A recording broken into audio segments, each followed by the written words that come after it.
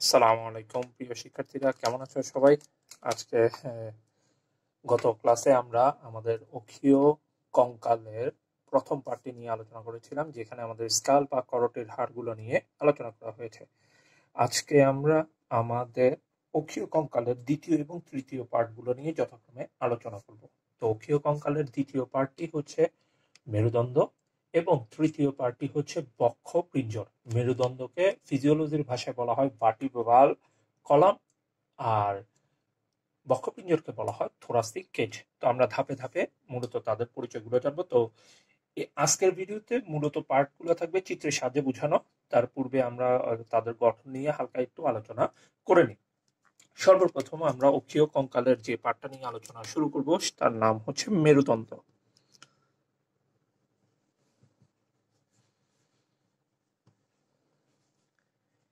ইংরেজিতে যাকে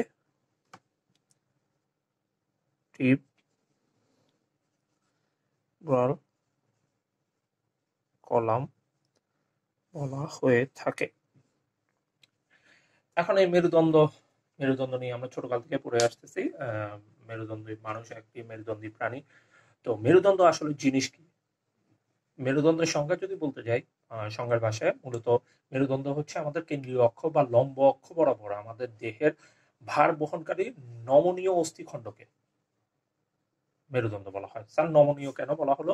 কারণ নমনীয় এই কারণে বলা হচ্ছে যে মেরুদণ্ড কিন্তু বাঁকানো যায়, ব্যান্ডিং করা যায়। আমাদের কোমর অঞ্চলে যে মেরুদণ্ডগুলো আছে সেগুলো কিন্তু আমরা বাঁকাতে পারি, যেমন সহজে রুকু করতে বা সিজদা করতে আমাদের সুবিধা হয়, এগুলো বাঁকানো যায়। তাহলে কেন্দ্রীয় অক্ষ বরাবর তারা অবস্থান করবে, কেন্দ্রীয় অক্ষ বা লম্ব অক্ষ বরাবর তাদের অবস্থান থাকবে, এবং তার পাশাপাশি সে নমনীয় অস্থিখণ্ড নিয়ে গঠিত হবে। নমনীয় অস্থিখণ্ড। এখন মেরুদণ্ডের যে নমনীয় অস্থিখণ্ড আছে তাদেরকে একত্রে বা আলাদা আলাদাভাবে কি বলা হয়? এই নমনীয় অস্থিখণ্ডগুলোকে আলাদাভাবে বলা হয় কশেরুকা বা ভার্টিব্রা। কশেরুকা বা ভার্টিব্রা এই সংখ্যা কত? তোমাদের বইয়ে দেখা যায় যে 33টির কথা বলা হচ্ছে, আবার কোনো কোনো জায়গায় 26টির কথা বলা হয়েছে। এটা নিয়ে একটা কনফিউশন রয়ে যায়। কনফিউশনটা দূর করি।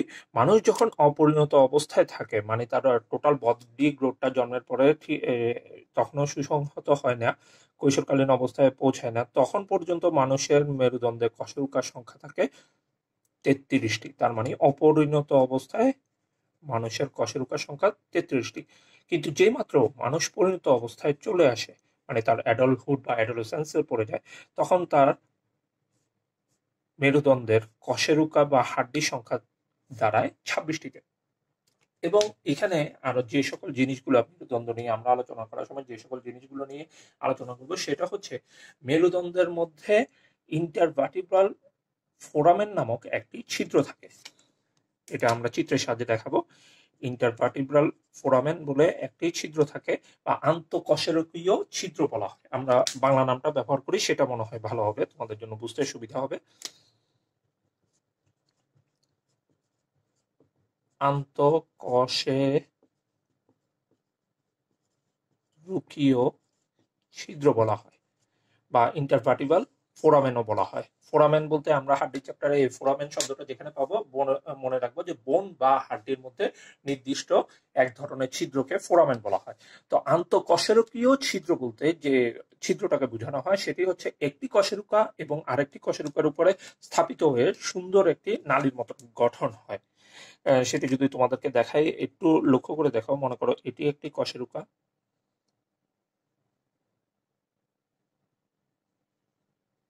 এর মাঝখানে একটা ছিদ্র রয়েছে।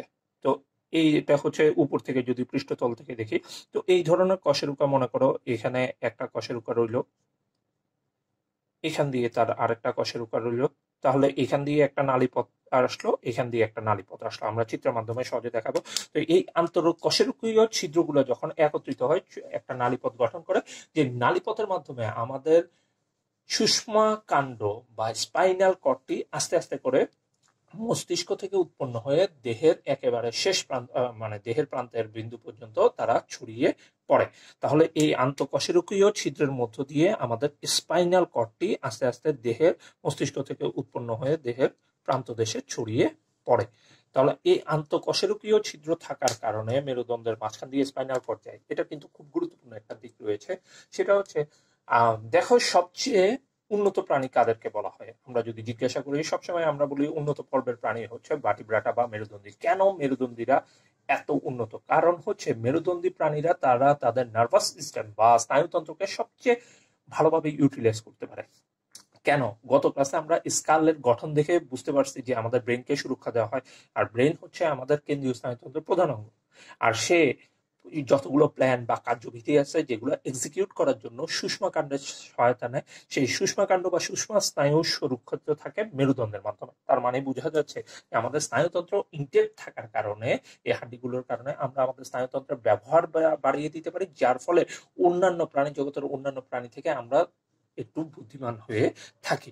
এখন লক্ষ্য করে দেখো, এইখানে একটা জিনিস মনে রাখবা, সেটা হচ্ছে দুইটা কশেরুকার মাঝখানে একটা তরুণাস্থির মতন গঠন থাকে, যেটাকে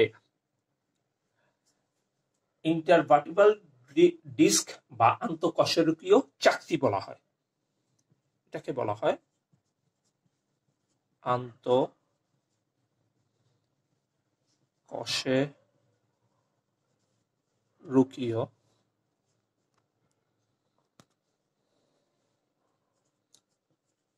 চাকতি, বা ইংরেজিতে বলা হয় ইন্টারভার্টিব্রাল ডিস্ক। এটা কিন্তু তরুণাস্থি দ্বারা নির্মিত।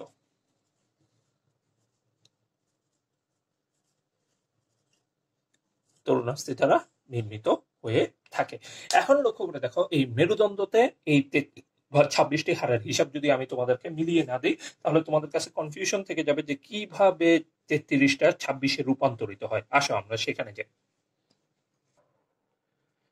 প্রিয় শিক্ষার্থীরা, আমরা একটা টেবিল করলাম মেরুদণ্ডের অস্থির সংখ্যা। আমরা গত ক্লাসে আমাদের অক্ষীয় কঙ্কাল পড়ানোর সময় দেখেছি 5 ধরনের আমাদের মেরুদণ্ডে কশেরুকা উপস্থিত বিদ্যমান।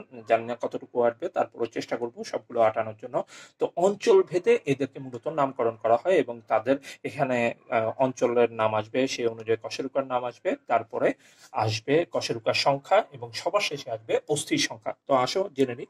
প্রথম যে মেরুদণ্ড শুরু হয় আমাদের মস্তিষ্কের অক্সিপিটাল হাড়ের নিচ থেকে, তো সেই অঞ্চলটাকে গ্রীবাদেশ বা ঘাড় আমরা বলে থাকি, এই গ্রীবাদেশ অঞ্চল। তাহলে গ্রীবাদেশ অঞ্চলে যে কশেরুকাগুলো অবস্থান করবে তাদেরকে গ্রীবাদেশীয় কশেরুকা বলা হয়। ইংরেজিতে এর একটি নাম রয়েছে, এর নামটাকে বলা হয় সার্ভাইকাল কশেরুকা।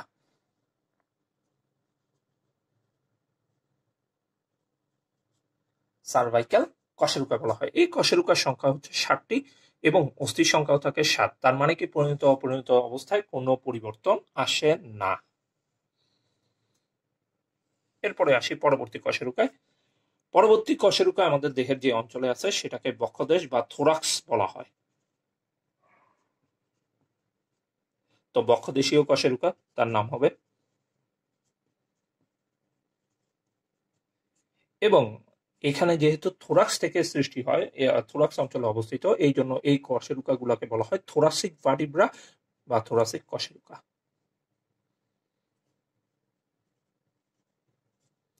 এর সংখ্যা হচ্ছে 12টি, এবং পরিণত অবস্থায় অস্থির সংখ্যা হিসেবে সে 12টাই থাকে।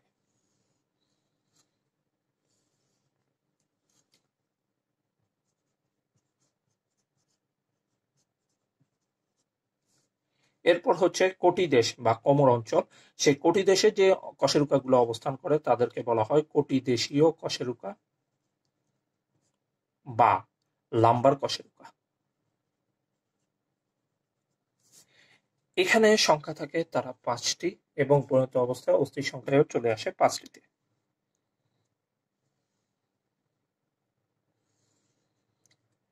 এরপর থাকবে আমাদের শ্রোণীদেশীয় কশেরুকা, যেটা আমাদের শ্রোণী গহ্বরের ভিতরে অবস্থান করে। যেহেতু শ্রোণী দেশে অবস্থিত,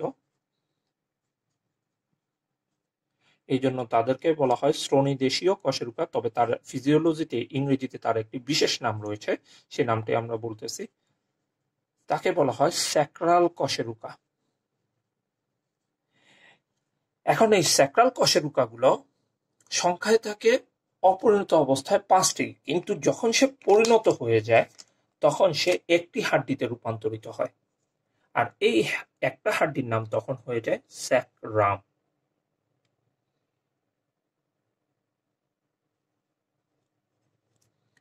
তাহলে আমরা যখন ছোট ছিলাম তখন আমাদের 5টি স্যাক্রাল কশেরুকা ছিল, যেগুলো পরবর্তীতে পরিণত অবস্থায় একত্রিত হয়ে স্যাক্রাম গঠন করে, এবং সেটি সংখ্যা দ্বারা একটি।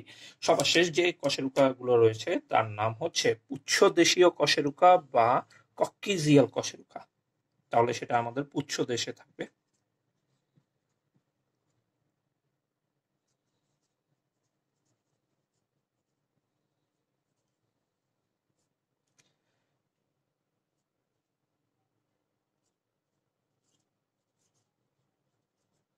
ককেজিয়াল কশেরুকা এর সংখ্যাও থাকে প্রাথমিক অবস্থায় 4টি, কিন্তু পরিণত অবস্থায় সেই 4টি মিলিয়ে একটিতে রূপান্তর হয়, এবং যে গঠনটা নিয়ে আসে সেটাকে বলা হয় ককিক্স। এটা আমাদের বিবর্তনের সাথে একটু রিলেটেড, কারণ বিবর্তনবাদীদের দাবি হচ্ছে এই ককিক্স এক সময় অনেক লম্বা ছিল, এবং যেটা আস্তে আস্তে মানুষ বা উন্নতর প্রাইমেটসদের ক্ষেত্রে সেটা বিলুপ্তি হয়ে আজকের যে হোমোসেপিয়েন্স বা মানুষের উদ্ভব ঘটেছে। তো যাই হোক, তাহলে আসর যোগ করে দেখি আমাদের টোটাল মেরুদণ্ডে অস্থির সংখ্যা কত। কশেরুকার সংখ্যা দাঁড়াচ্ছে 19, 19 10 29, 4 33টি, এবং আমাদের অস্থির সংখ্যা দাঁড়াচ্ছে পরিণত অবস্থায় 19, 24, 24 2 26টি। তাহলে 33 এবং 26 হিসাবটা মনে রাখার জন্য তোমাদের জন্য এই টেবিলটি খুবই জরুরি। আশা করি সবাই তুলে রাখবে। প্রিয় শিক্ষার্থী বন্ধুরা, লক্ষ্য করে দেখো, আমরা এখন চলে আসছি আমাদের কশেরুকার আদর্শ কশেরুকার গঠনে চলে আসছি। আমাদের বইয়ে এই টপিকটা নিয়ে আলোচনা করছে। এখন আদর্শ কশেরুকা বলতে কোন ধরনের কশেরুকাকে বোঝানো হয়? কশেরুকার সার্বিক যে গঠন রয়েছে সেই গঠনগুলো সুন্দরভাবে বা সম্পূর্ণভাবে যে কশেরুকাগুলোতে উপস্থিত থাকে তাদেরকে আদর্শ কশেরুকা বলা হয়। এখন আমরা 33টি কশেরুকার দেখেছি, 33টি কশেরুকা রয়েছে, তার ভিতরে 4টি কশেরুকাকে আদর্শ কশেরুকা বলা হয়, এবং তার সংখ্যা হচ্ছে 5ম থেকে 8ম কশেরুকা। তার মানে হচ্ছে 5, 6, 7 সার্ভাইকাল কশেরুকা, এবং 8ম 8 নাম্বার থোরাসিক কশেরুকা। এই 4টি কশেরুকাই হচ্ছে আদর্শ কশেরুকা হিসেবে ফিজিওলজিতে ধরে নেওয়া হয়। এখন আমরা তাদের গঠন সম্পর্কে চিত্র দেখে পড়াবো, তবে তাদের গঠনের ভিতরে কি কি জিনিস নিয়ে আলোচনা করবো সেটা একটু জেনে নিই। আদর্শ কশেরুকার গঠনকে যদি ভাগ করা হয়, মূলত 2টি ভাগে ভাগ করে পড়ানো হয়। প্রথম ভাগে রয়েছে তার দেহ, বা একে বলা হয় সেন্ট্রাম। অনেক বইয়ে একে আরেকটা নামে ডাকা হয়, সেটাকে বলা হয় ভার্টিব্রাল বডি, যেহেতু ভার্টিব্রার বডি হিসেবে সে কাজ করতেছে। দ্বিতীয় যে পার্টটি রয়েছে সেটি দেখতে অনেকটা রিং বা আংটির মতন গঠন, যা অনেকগুলো অঞ্চল নিয়ে গঠিত। আমি অঞ্চলগুলোর নাম দেখেছি, তাদেরকে একত্রে বলা হয় আর্চ। এই আর্চের মধ্যে যে সকল অংশগুলো নিয়ে আলোচনা করবে, সর্বপ্রথম আমরা যেটা নিয়ে আলোচনা করব তার নাম হচ্ছে পেডিকল। 2 নম্বরে যাকে নিয়ে আলোচনা করব তার নাম হচ্ছে ট্রান্সভার্স লেমিনা।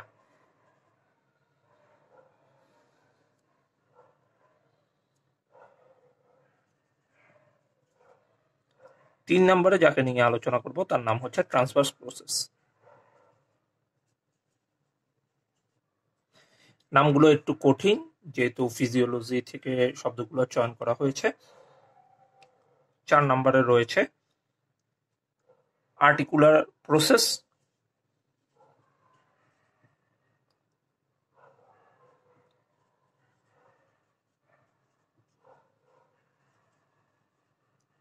আর্টিকুলার প্রসেসের আরেকটা নাম রয়েছে যাকে জাইগোপোফাইসিসও বলা হয়। আমরা পরে দিয়ে সেগুলোকে নিয়ে আলোচনা করব, সে নামগুলো নিয়ে। সবার শেষে যেটা থাকবে তাকে বলা হয়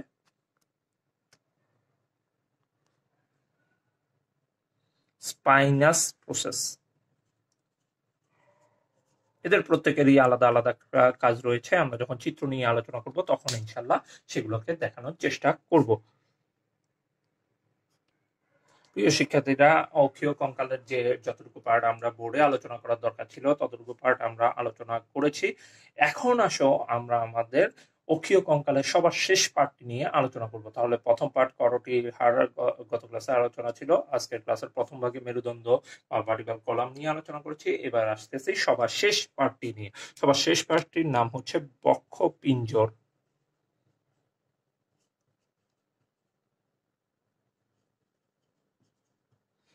একে দুটো নামে ইংরেজিতে ডাকা হয় অনেক সময়।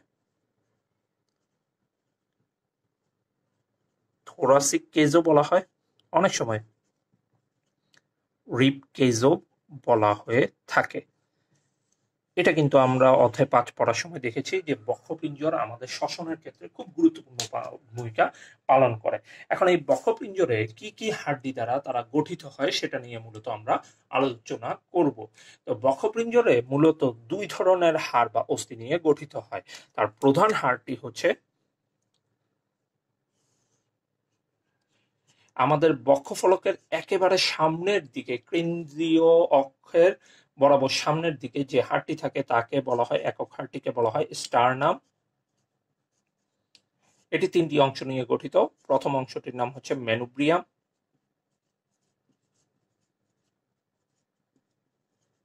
দ্বিতীয় অংশটির নাম হচ্ছে বডি বা দেহ, আর সর্বশেষ অংশটির নাম হচ্ছে জিফয়েড প্রসেস। যদিও জি, তবে জিফয়েড প্রসেসে কিন্তু এক্স দিয়ে লিখতে হয়।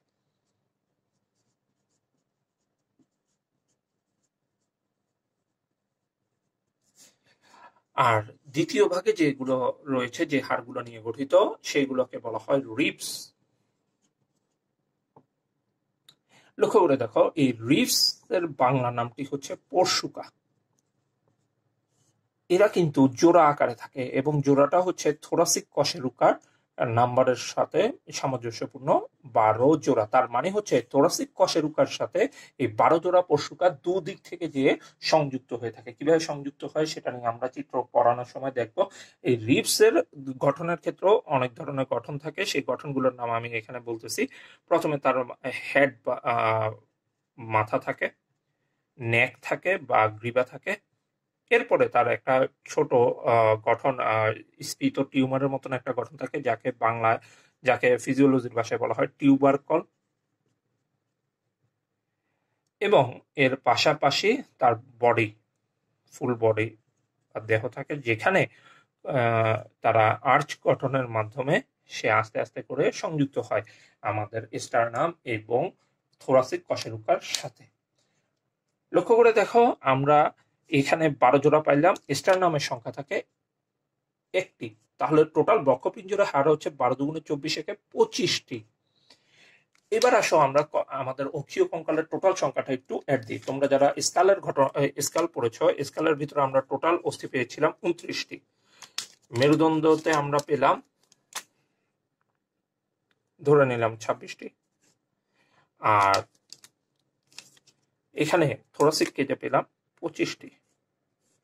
টোটাল অ্যাড দিলে হয় 80টি হাড়। তাহলে অক্ষীয় কঙ্কালের সর্বমোট সংখ্যা হচ্ছে 80টি, যেখানে 29টি হচ্ছে স্কাল বা করটির হাড়, 26টি হচ্ছে আমাদের মেরুদণ্ড বা ভার্টিব্রাল কলামের হাড়, আর 25টি হচ্ছে বক্ষপিঞ্জর বা রিব কেজের হাড়। তাহলে এই 80টি হাড় নিয়ে গঠিত হয় আমাদের অক্ষীয় কঙ্কাল।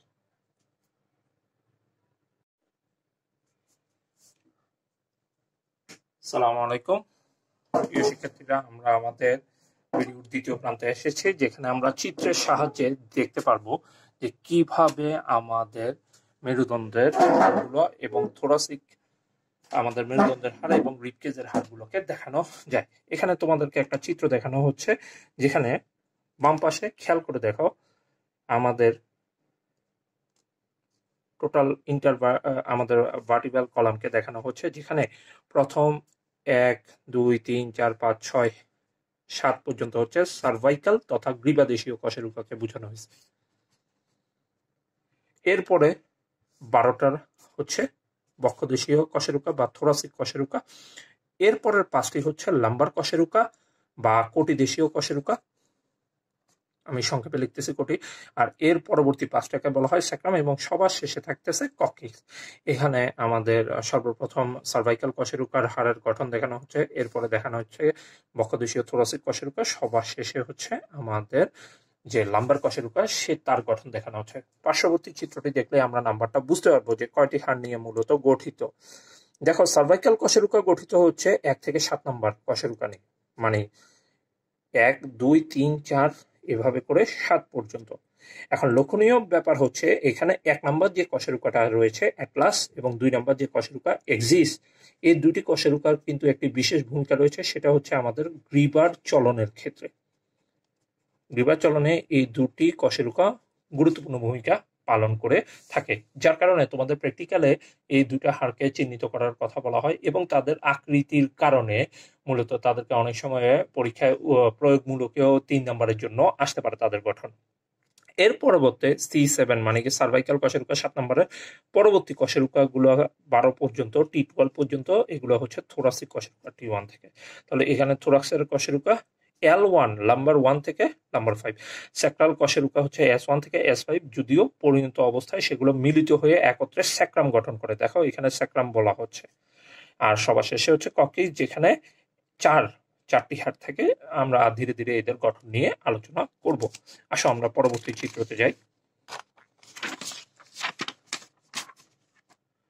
পরবর্তী চিত্রটি খুব সুন্দরভাবে দেখানো হচ্ছে। প্রথম চিত্রটির দিকে আসি। আমি তোমাদেরকে একটা কথা বলেছিলাম, সেটা হচ্ছে আমাদের মেরুদণ্ডের মধ্যে এরকম কিছু ছিদ্রপথ থাকে, যেটাকে ভার্টিব্রাল ফোরামেন বলা হয়ে থাকে। এই ভার্টিব্রাল ফোরামেন, এখানে একটা ভার্টিব্রাল ফোরামেন রয়েছে, নিচে আরেকটি ভার্টিব্রাল ফোরামেন রয়েছে যেটাকে দেখা যাচ্ছে না। তারা যখন মিলিত হয়, এই ভার্টিব্রাল ফোরামেন গুলো যখন মিলিত হয়, তখন তারা একটি নালীপথ সৃষ্টি করে। পাশের চিত্রটি দেখলেই বুঝতে পারবা, একটা নালীপথ সৃষ্টি করে। আর এই নালীপথের মাধ্যমে আমাদের যে মস্তিষ্ক আছে, এই মস্তিষ্ক থেকে তৈরিকৃত সুষমাকাণ্ডটি স্নায়ু পরিবহন করে আস্তে আস্তে নিচের দিকে অগ্রসর হতে থাকে, একেবারে মেরুদণ্ডের স্যাক্রাল পর্যন্ত চলে যায়। তাহলে এখানে আমরা ভার্টিব্রাল ফোরামেন দেখলাম এবং স্পাইনাল কর্ড বা সুষমাকাণ্ড কিভাবে নিচের দিকে নামে সেটা নিয়ে বুঝলাম। এখন লক্ষ্য করে দেখো, এখানে দুটি কশেরুকার মধ্যবর্তী অঞ্চলে ইন্টারভার্টিব্রাল ডিস্ক নামক একটি গঠন দেখা যাচ্ছে। এই ইন্টারভার্টিব্রাল ডিস্কে আরেকটা নামে ডাকা হয়, যাকে সিমফাইসিস বলা হয়। তোমাদের বইয়ে সিমফাইসিস কথাটাও ব্যবহার করা হয়েছে, বা আন্তঃকশেরুকীয় চাকতিও বলা হয়। এরা তরুণাস্থি দ্বারা নির্মিত হয় এবং এই তরুণাস্থি থাকার কারণে একটি কশেরুকা আরেকটি কশেরুকার সাথে খুব সহজে ইন্টারাক্ট বা সংঘর্ষ করতে পারে না, যার ফলে আমি খুব সুইফটলি আমাদের বডিকে কার্ভ বা ব্যান্ড করতে পারি, মানে বাঁকাতে পারি। আসো তাহলে আমরা এই চিত্রটাও গেল, পরবর্তী চিত্রের দিকে আসি। এটা হচ্ছে আমাদের কশেরুকার গঠন, আদর্শ কশেরুকার গঠন 5 থেকে 8 নম্বর পর্যন্ত। তাহলে আসো আগে আমরা নাম ধরে ধরে পড়ার চেষ্টা করি। প্রথমে যে দৃশ্যটি দেখানো হচ্ছে, এটা তার ঊর্ধ্বতল থেকে তোলা একটি ছবি। এই তলের ভিতরে আমরা দেখব যে আমাদের আদর্শ কশেরুকাকে কয়টি ভাগে ভাগ করা হয়েছে। আমরা জানি আদর্শ কশেরুকার গঠন পড়তে যে আমরা কশেরুকাকে দুটি ভাগে ভাগ করেছি। প্রথম এই ভাগটিকে বলা হয় ভার্টিব্রাল বডি বা দেহ, বা আরেকটা নামে তাকে ডাকা হয় যাকে বলা হয় সেন্ট্রাম নামেও বলা হয়। এখানে একটা মজার জিনিস হচ্ছে, সেন্ট্রাম বা ভার্টিব্রাল বডি বা বডি অফ ভার্টিব্রা যেটাই বলি না কেন, এরা গঠিত হয় একটা বিশেষ অস্থি দিয়ে। সেই অস্থির ধরনটা হচ্ছে স্পঞ্জি টাইপের। তোমরা স্পঞ্জ দেখছো, সেই স্পঞ্জের মতন ছোট ছোট এরকম ভিতরে হানিকম বা মৌচাকের মতন গঠন দেখা যায়। ওইরকম স্পঞ্জি বন দিয়ে গঠিত হচ্ছে ভার্টিব্রাল বডি। আর এছাড়া বাকি যে অংশটা রয়েছে রিং এর মতন এই ভার্টিব্রার সাথে সমগ্র চারদিক থেকে ঘিরে রয়েছে, এই অঞ্চলটাকে বলা হয় আর্চ। এই অঞ্চলটাকে বলা হয় আর্চ। তোমরা একটু ভালো করে লক্ষ্য করে দেখো, আর্চ বলা হচ্ছে এই অঞ্চলটাকে। এখন আর্চের ভিতরে কি কি জিনিস আছে যেটা নিয়ে আমরা আলোচনা করব। প্রথমে পেডিকলের জিনিসটা নিয়ে আলোচনা করি। পেডিকল কাকে বলা হয়? তোমরা একটু ভালো করে চিত্রের দিকে লক্ষ্য করে দেখো। আমাদের এই অংশটা হচ্ছে ভার্টিব্রাল বডি, আর এই ভার্টিব্রাল বডির সাথে আমাদের আর্চের যে সংযোগ স্থল রয়েছে, এই সংযোগ স্থলটাকে বলা হয় পেডিকল। এখানে আমি যে জায়গাটা চিহ্নিত করছি, এই চিহ্নিত জায়গাটাকে বলা হচ্ছে পেডিকল। কাল। এখন এটা সহজে বোঝার জন্য আমি পার্শ্ববর্তী চিত্রতে যাচ্ছি। এই জায়গাটাকে বলা হয় পেডিকল। এবার আসো, পেডিকলের পরে আমরা যেটা নিয়ে জানতে চাবো, ল্যামিনা কাকে বলে। লক্ষ্য করে দেখো, এখানে পেডিকলের মতনই আরেকটি গোলাকার গঠন দেখা যাচ্ছে এই অঞ্চলটাতে।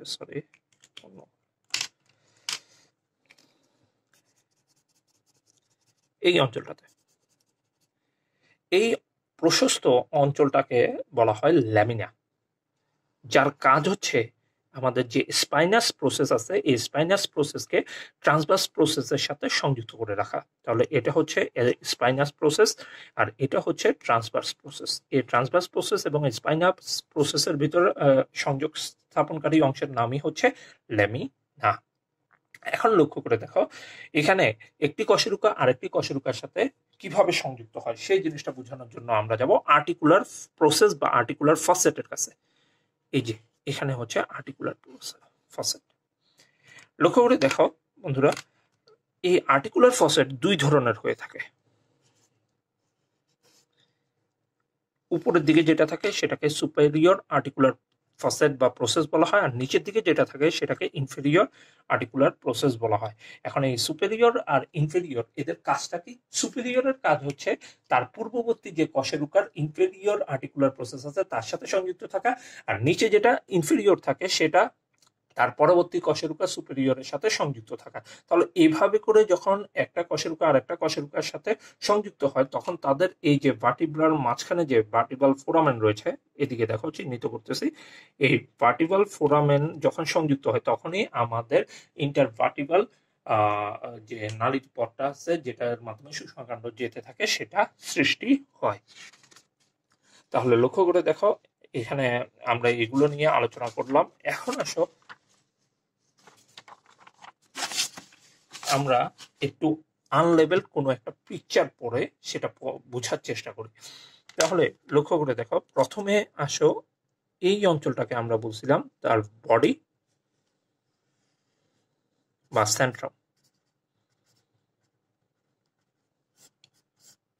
বডি বা সেন্ট্রাম বলা হচ্ছে যে দেখো হানিকম্বের মতন স্ট্রাকচার, স্পঞ্জি বন বলা হয় এদেরকে। আমরা যখন অস্থির গঠন নিয়ে আলোচনা করব তখন এই টার্মগুলো আসবে। আর এই যে বাকি যে গঠনটা রয়েছে এই সম্পূর্ণ গঠনটাকে বলা হচ্ছে আর্চ। আর এই আর্চকে আমার দেহ বা সেন্ট্রামের সাথে সংযুক্ত করবে যে অংশটা, সেই অংশটাকে বলা হয় পেডিকল। আর এখানে দুটি ট্রান্সভার্স প্রসেস এবং তাদের মাঝখানে যে স্পাইনাস প্রসেস আছে এটা হচ্ছে স্পাইনাস প্রসেস, আর এগুলো হচ্ছে ট্রান্সভার্স প্রসেস।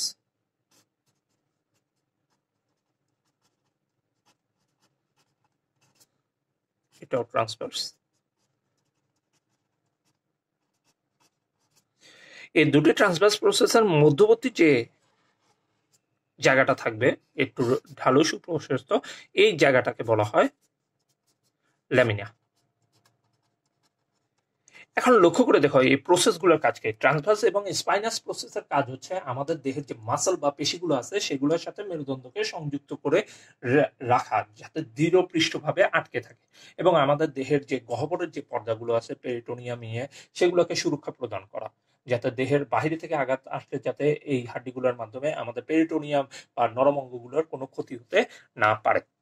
আর এখানে দুটি অংশ দেখে আমি শেষ করতেছি, এই চিত্রটা শেষ করছি। সেটা হচ্ছে এই যে এটা উপরের দিকে থাকলে সুপেরিয়র আর্টিকুলার প্রসেস, আর নিচের দিকে যদি থাকে তাহলে ইনফেরিয়র আর্টিকুলার প্রসেস।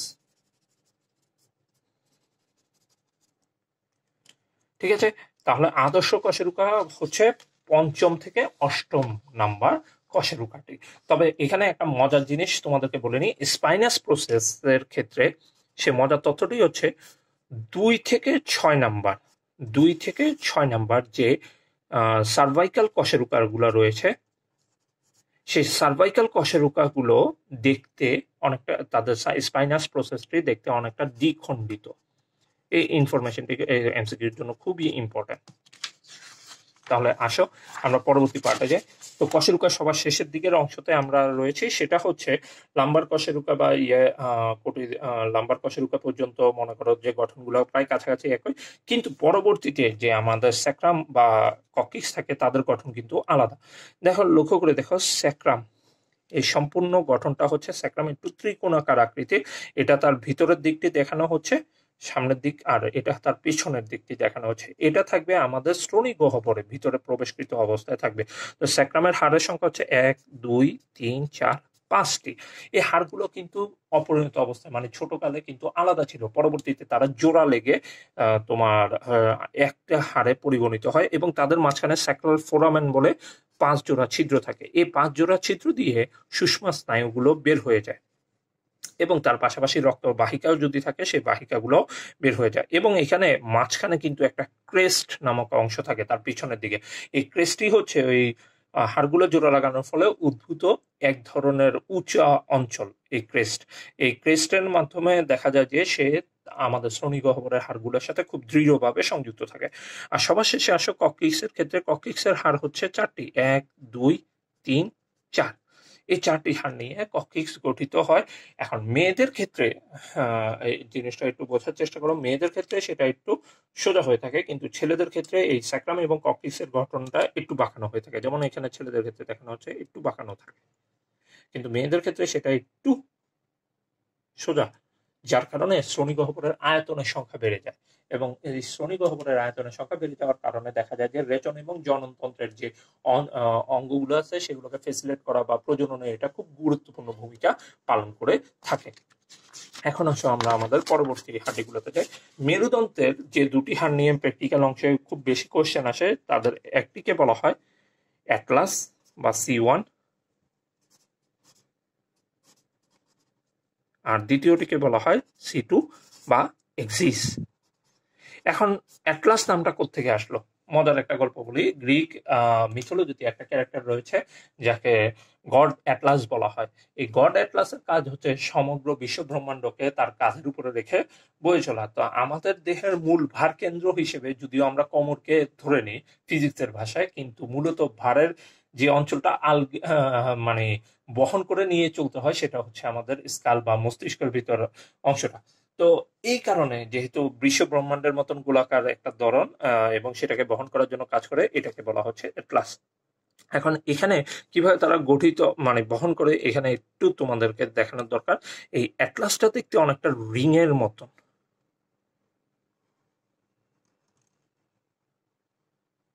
অ্যাটলাসটা দেখতে অনেকটা রিং এর মতন গঠন।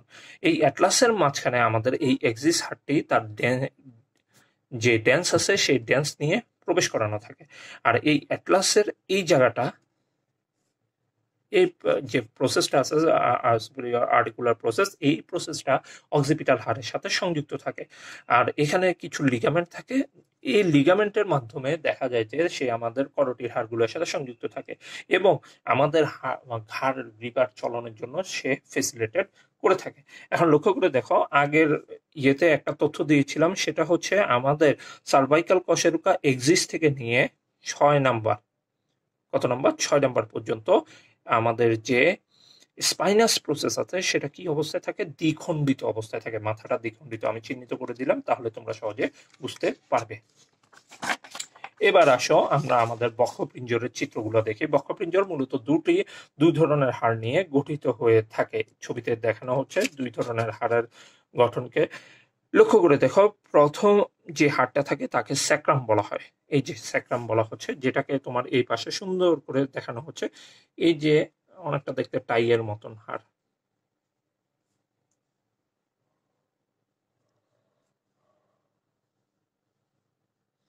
এখন লক্ষ্য করে দেখো, এই স্যাক্রামকে 3টে অংশে ভাগ করা হয়। এতটুকু অংশকে বলা হয় ম্যানোব্রিয়াম, এর পরের অংশটাকে বলা হয় বডি বা দেহ, সবার শেষে এই জায়গার যে ছোট অঞ্চলটা থাকে এটাকে বলা হয় জিফয়েড প্রসেস। এই জিফয়েড প্রসেস কিন্তু তরুণাস্থি, এবং তার সাথে কিন্তু কোনো রিবস বা পশুকা সংযুক্ত থাকে না। তাহলে এবার আসো পশুকা, এই স্টারনাম এবং কশেরুকা। দেখো পিছনের দিকে কশেরুকার সাথে তারা সংযুক্ত থাকে, যে কশেরুকা গুলার নাম হচ্ছে থোরাসিক কশেরুকা।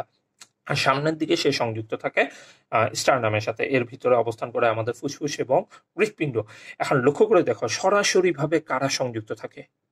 1 নাম্বার কশেরুকা সংযুক্ত দেখতে পাচ্ছি, 2 number, 3 number, 4 number, 5 number, 6 number, 7 number পর্যন্ত তারা সরাসরি ভাবে আমাদের স্টারনামের সাথে সংযুক্ত। এই কারণে এই রিবস বা পশুকাকে 2টি ভাগে ভাগ করা হয়। তার ভিতরে 1 থেকে 7 নাম্বার রিবসটি যেহেতু সরাসরি ভাবে সংযুক্ত, আমি আবারও বলছি সরাসরি ভাবে সংযুক্ত, এই জন্য এদেরকে বলা হয় ট্রু রিবস বা আসল পশুকা। আর যেটি দেখো বাকিগুলো 8, 9, 10, 11, 12 এগুলো কিন্তু কোনোটি একই সাথে মানে আমাদের স্টারনামের সাথে সরাসরিভাবে সংযুক্ত নয়। তাহলে এইগুলোকে বলা হয় ফলস রিবস বা সিউডো রিবস। আর তাহলে 8 থেকে 12 নাম্বার পর্যন্ত যে রিবসগুলো রয়েছে তাদেরকে ফলস রিবসও বলা হয়ে থাকে। কেন ফলস রিবস বলা হয়? তারা সরাসরিভাবে সংযুক্ত থাকেন না, সরাসরিভাবে সংযুক্ত থাকেন না। এখন এই 8 থেকে 12-র ভিতরে আবার 2টা ভাগ রয়েছে। দেখো 8, 9, 10 তারা কিন্তু একটি তরুণাস্থির গঠনের মাধ্যমে আস্তে করে যে স্টারনামের সাথে সংযুক্ত হয়। এই যে তরুণাস্থির মাধ্যমে সংযুক্ত হওয়া, যে তরুণাস্থির এই গঠনটাকে বলা হয় কোস্টাল আর্চ। আর এই কোস্টাল আর্চের মাধ্যমে সে সংযুক্ত হয়। তাহলে 8 থেকে 10 মানে 8, 9, 10 এই 3টি কোস্টাল আর্চের মাধ্যমে সংযুক্ত হয়।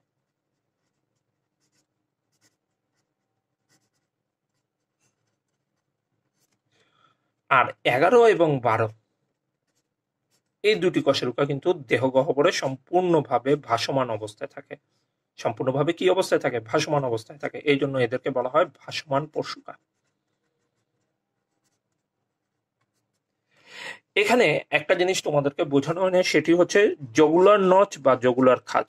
এই যে উপরের দিকে এদিকে একটু খাঁজের মতন অংশ থাকে, যেখানে আমাদের বক্ষস্থি চক্রের ক্লাবিকল নামক একটি হাড্ডি সংযুক্ত হয়। এই ক্লাবিকল নিয়ে আমরা পরবর্তী ক্লাসে আলোচনা করব।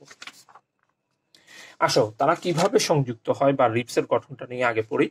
এটা হচ্ছে রিবস। রিবসের এই অঞ্চলটা হচ্ছে তার মাথা, এটা হচ্ছে তার ঘাড়। এখানে টিউমারের মতন একটা গঠন দেখা যাচ্ছে, এই গঠনটাকে বলা হয় টিউবারকল। এরপরে যে গঠনটা কার্ভ নিয়ে যে গঠনটা গঠিত হচ্ছে সেটাকে বলা হয় তার বডি। এখন লক্ষ্য করে দেখো তার মাথা এবং টিউবারকল সংযুক্ত থাকবে থোরাসিক কশেরুকার সাথে।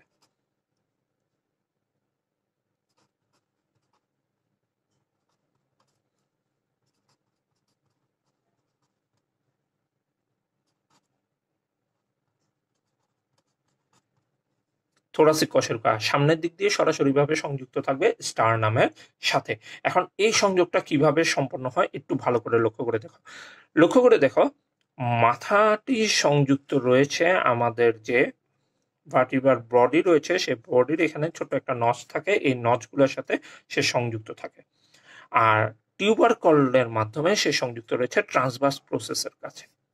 তাহলে ট্রান্সভার্স প্রসেসের মাধ্যমে সে সংযুক্ত হয় টিউবারকলকে, আর মাথাটিকে সংযুক্ত করে সে কশেরুকার বডির সাথে। এর মাধ্যমে সুদৃঢ় একটি বন্ধন গঠন হয় এবং এখানে কিছু তরুণাস্থি লিগামেন্টের কথাও আছে যারা এই হাড্ডিটিকে করে রাখে।